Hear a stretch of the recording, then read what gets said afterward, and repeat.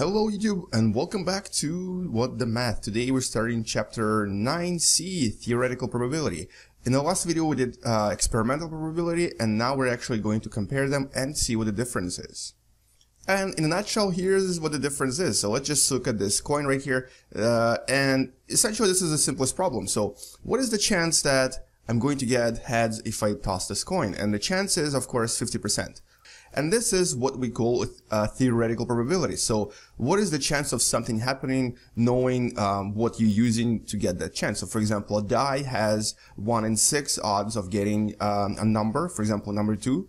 A coin has 1 in 2 chance. Something like a spinner in a casino, if you're looking for a specific number, it's something like 1 in 36 odds of getting that particular number. Now, the difference is that in experimental probability, you then start performing your experiment, that is, tossing the coin and getting oh no, I got a tail. So I was looking for heads, but I got a tail. Alright, so let's do it again. I got a tail again. So something's happening here. So theoretical probability and experimental probability are not always the same. So there's always some kind of a difference, but as you continue repeating your experiment many times, essentially infinity times, your experimental probability will approach the values of your theoretical probability. So even though I might be getting 5 tails in a row on my coin, as I continue doing my experiment, I will eventually get to a point where I'll be getting 50% heads and 50% tails. And to make this a little bit more visual, let's look at this example. So basically, this is the formula. The probability of something happening is the number of members of the event divided by the total number of possible outcomes. What this means is, let's take a look at this spinner right here. So this spinner has 8 possible outcomes. So the bottom of the equation will be divided by 8.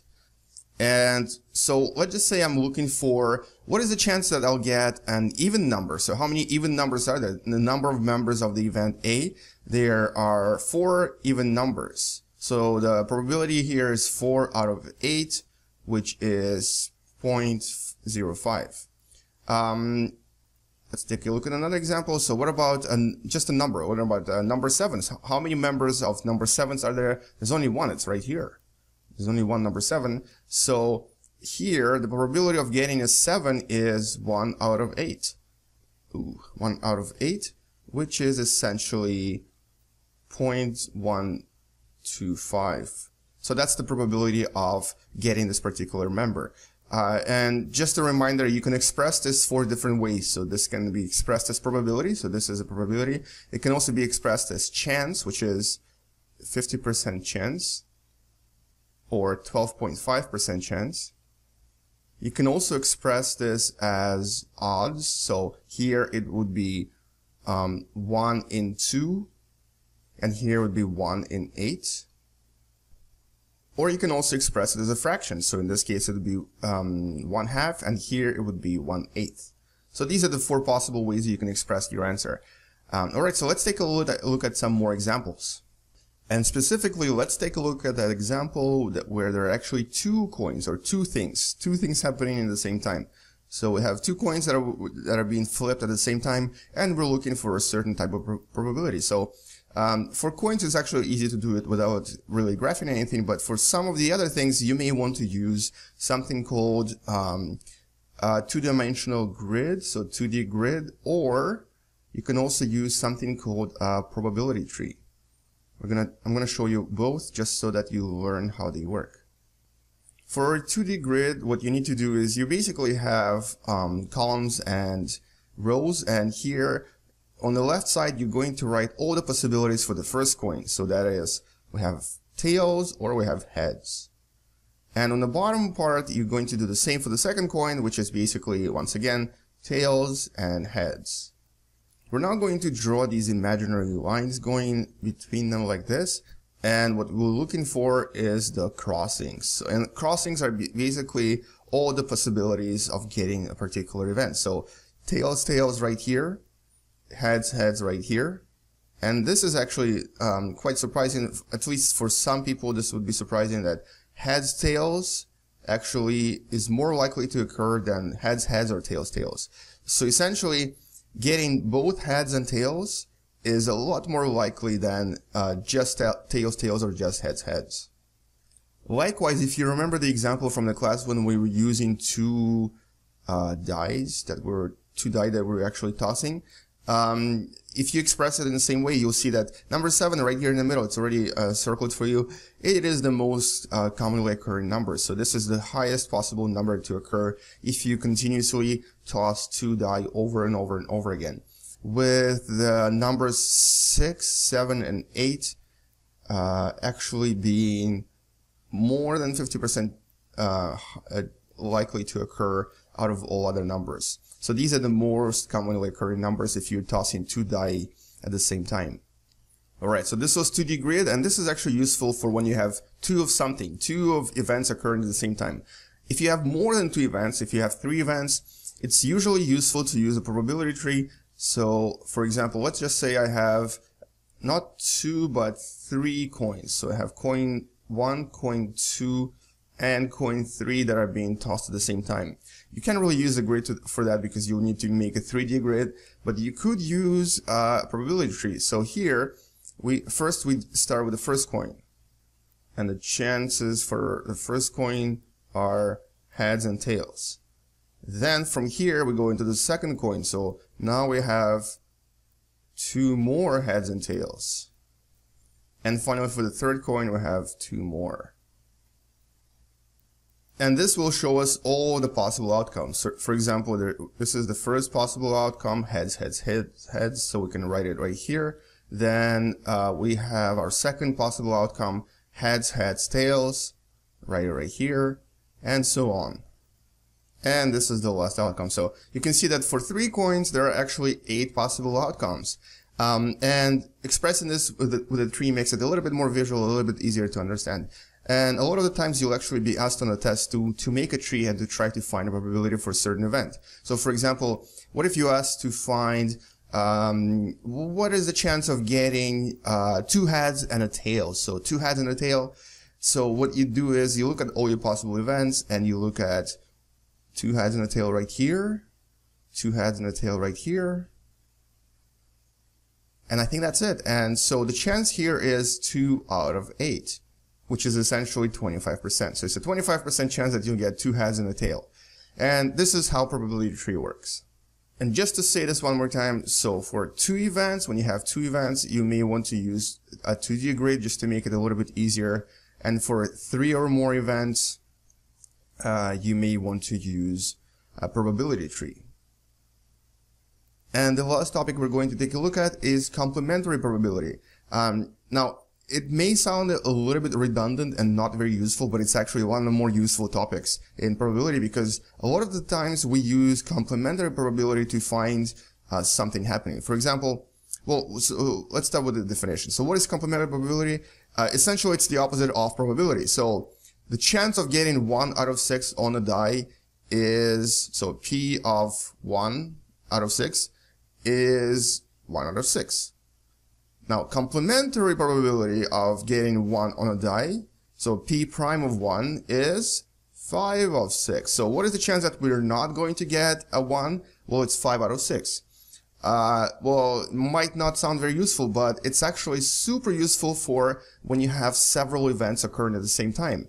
We're going to discuss this in the next part, but essentially what you need to remember is the chance of something not happening is very, very, very important. Usually when you're calculating probability, you're using this, especially compound probabilities when there's many events happening at the same time. You're going to be using this and not this. So this is only important for simple probability. This is really important for compound probability. So complementarity is essentially a concept that you just have to understand. So essentially it's chance of not happening. Something that is not happening. It's the opposite of chance of happening. So like in the previous example, when we were using 2 coins, we were tossing coins and we were looking for what is the chance of getting 2 heads and a tail, and then we found that the chance was, or the probability was 2 out of 8 or 1 out of 4 or 0.25. So now if you look at, and this was a probability of HHT. Now what if we were looking for P prime of HHT? Well, using this formula, we can find that it is going to be 1 minus 0.25, which is essentially 0.75 or 75% chance of not getting two heads and a tail. So just remember this little formula for the future reference and for the next part that we're going to discuss in the next lesson. And before we finish, let's take a look at a real-life example of complementary probability. Specifically, example of, people playing lottery. So a lot of people play lottery. They buy lottery tickets every day. So this is your ticket with numbers on it. And some people actually have this pattern where they don't change numbers. They think that by not changing numbers, they'll actually win. And this might be true, but so let's actually try to use probability and complementary probability to try to find if this is true. But we're not going to use lottery. We're actually going to do this in class. But for this example, let's just use a die. So let's just say that I'm tossing a die, and I want to see what is the chance of, if I choose a number, let's just say I choose number 5, what is the chance that after playing die 8 times, I'm going to get at least 1 5? In other words, I'm going to win. So what is the chance that at least 1 5 will come up if I keep tossing my die? So after 8 throws. After 8 throws. Now immediately a lot of people will actually try to do this. They'll say, okay, so it's 1 6 plus 1 6 plus 1 6 8 times. And right away you'll see that the answer is actually 8 6, so it's more than 100%. So that's wrong. That can't be true. Okay, so we're probably doing something wrong. Let's try this again. Let's try multiplying it this time. So maybe it's 1 6 times 1 6 times 1 6 8 times. And if you actually try to calculate this on your calculator, you'll find a number that's ridiculously small. It's like 0.0000000000000 something. There's a 1 in there somewhere.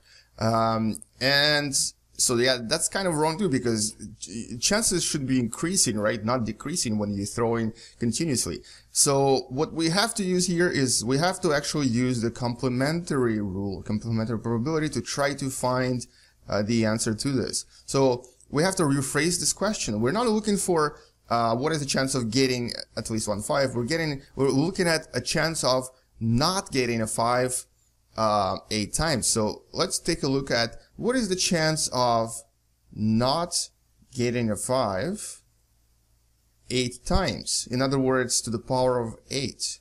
So what we're looking for is 5 6 times 5 6 times 5 6 8 times. And the answer to this is approximately 0.23, or in other words 23%. Now that's not getting a 5. So how do we find the probability of getting a 5? Well, using the rule right here, we look at 1 minus 0.23, and this will give us the answer of 77%, or 0.77. So there's a 77% chance that you'll get at least 1 5 if you continuously throw dice 8 times in a row. And this is how you use complementary probability to try to find certain events. Now in class, just for fun, we're actually going to try to do the same with the lottery. So what is the chance of winning the lottery if you continuously play for, let's just say, like a year every day? And you'll see that the chance there is pretty low. So don't play lottery because it's a waste of money. But anyway, so thank you for watching. This is it for complementary probability and theoretical probability from chapter 9. Thank you for watching. Good luck to you, and bye-bye.